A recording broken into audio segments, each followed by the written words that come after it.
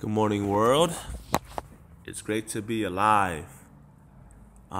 Today was what I was Um, supposed to believe, was led to believe through my own self-diagnosis that today was my 14th day of coronavirus. I woke up this morning at 4 in the morning. I had a I had I had a bottle of palm drink. It's a Asian drink. I guess they're like little coconuts thingy, juiced up from like it's a glass bottle anyway. So I fell asleep last night. I think at around like 12 o'clock or whatever, right? Midnight, around there. And I had it, and then I was, carefully drinking it because I was like, man, this is a really good drink. And then I woke up because it fell over. I was laying down, and I had it positioned up, and it fell over. And then I got my side wet.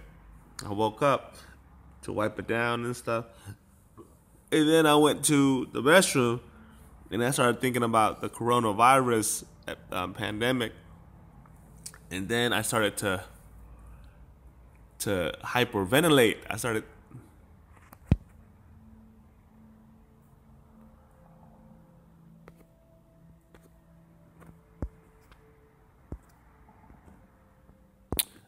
to think. I started to think about the pandemic, and then I was like, oh no, I'm dying.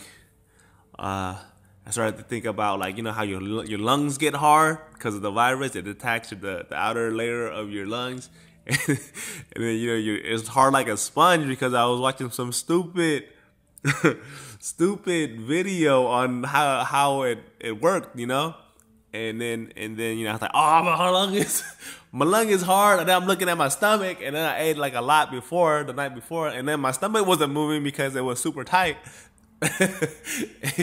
And then I was hyperventilating, like I was like on my last breath.